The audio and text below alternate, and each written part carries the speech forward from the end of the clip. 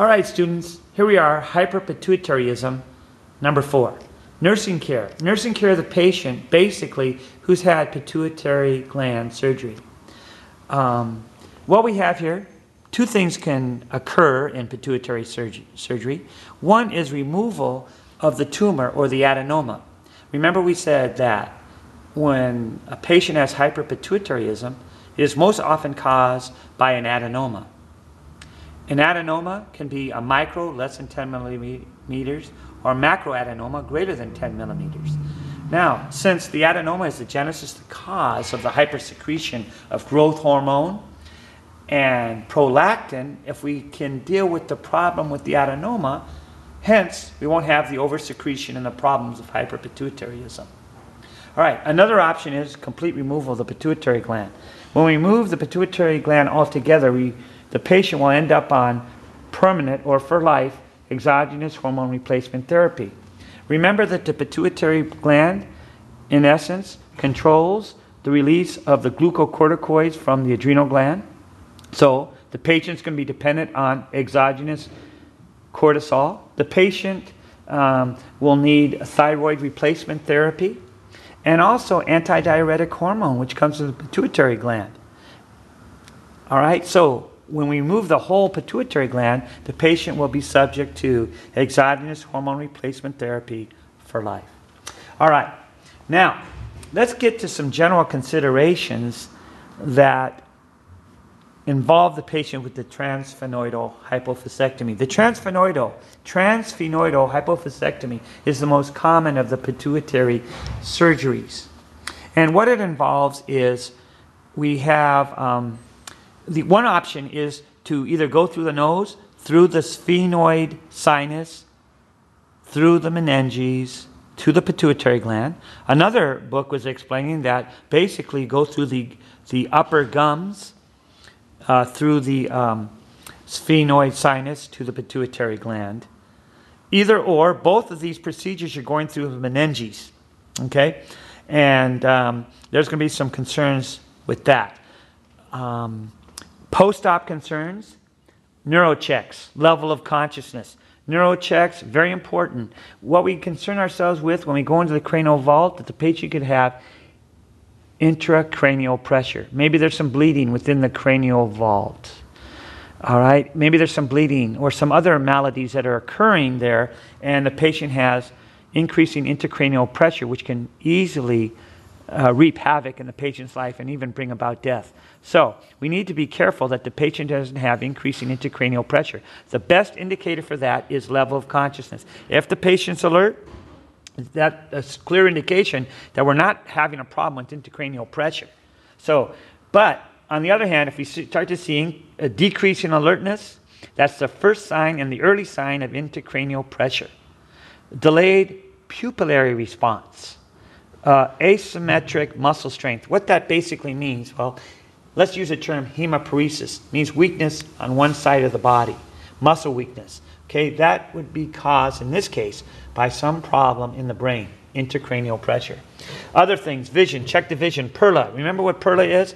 Pupils equal, round, and reactive to light and accommodation. Meningitis, that's a big concern with this. Anytime you penetrate the meninges, you're going to have some concerns about the chances of meningitis. Couple signs and symptoms of meningitis could be nuchal rigidity, which basically means stiff neck. Also, the classic signs of meningeal irritations, Koenig and Brzezinski. Koenig's sign is when you flex the hip and try and extend the lower leg. When you do that, you incur pain. You incur leg pain. Brzezinski's a little different. With Brzezinski, you tilt your head forward onto your chest, and when you do, both your hips flex. That's Koenig and Brzezinski signs.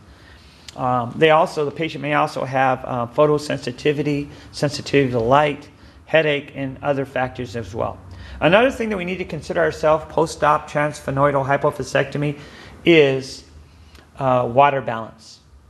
So what we have to do is strict INO. Really, when we say strict INO, we mean strict INO, intake and output. Why do we have to do that? Well, we tinkered with the pituitary gland.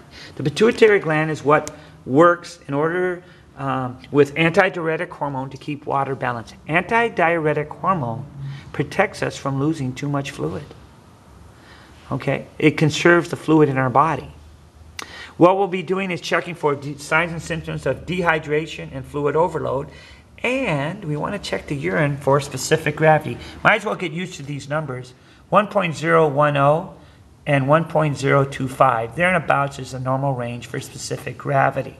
Now, if you went down to 1.005 as an example, that would be a very dilute urine, and that might be a sign that you have diabetes insipidus, which basically means you don't have enough antidiuretic hormone.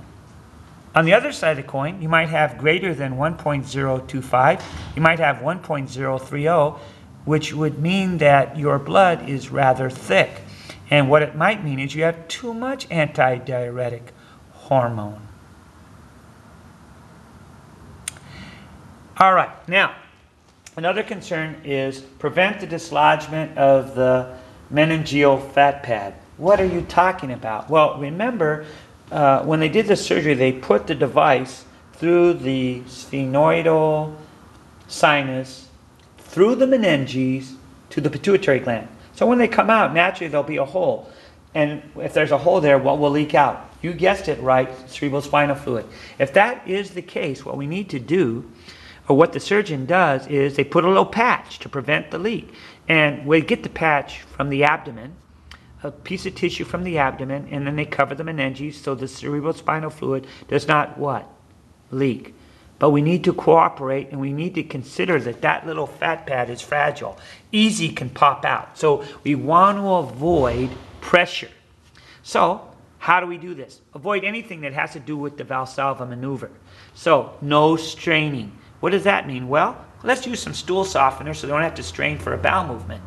How about coughing? That's right, no coughing. What about sneezing?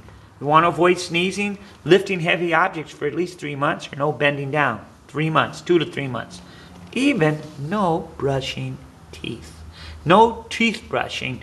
One source was saying for 2 weeks. And this again is to prevent dislodgement of the what? Meningeal fat pad. Another concern that we're going to have is with cerebral spinal fluid leakage. Cerebral spinal fluid leakage. And this obviously is a concern. Now, that patch that they put during surgery can pop off. But sometimes a little bit does leak out. Usually this is self-limiting. And what we mean by self-limiting is that within 72 hours, it just fixes itself and the drainage is gone. What would the drainage be like if it was there? Well, it's clear. Cerebrospinal fluid is clear, colorless, has some protein in there. But one giant thing to consider, it has glucose. So you think, well, gee, if there is some fluid there, why don't we just test it for glucose right there at the bedside? Well, nurses used to do that in the past. That was the intervention. Nowadays, that's out, and sending the specimen to the lab to have it evaluated is in. Either or, if you suspect cerebrospinal fluid leakage, you need to notify the doctor. One of the nursing interventions will be keep the head of the bed elevated. Real quick, I just want to go over some of the nursing diagnosis.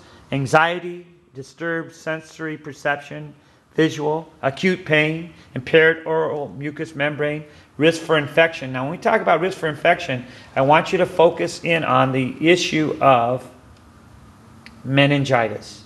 Meningitis. And here again, we mentioned it earlier, nuchal rigidity. We mentioned here risk for fluid volume, either excess or deficiency related to ADH impairment. Remember the relationship between the hypothalamus and the pituitary gland, and that the hypothalamus has osmoreceptors and is carefully watching the osmolality of the blood, and if need be, will cause the pituitary gland to secrete ADH to keep the fluid levels at balance. But if you tinker with the pituitary gland in surgery, all bets are off and you could have a problem. anyways, there's a lot more to say. Thank you.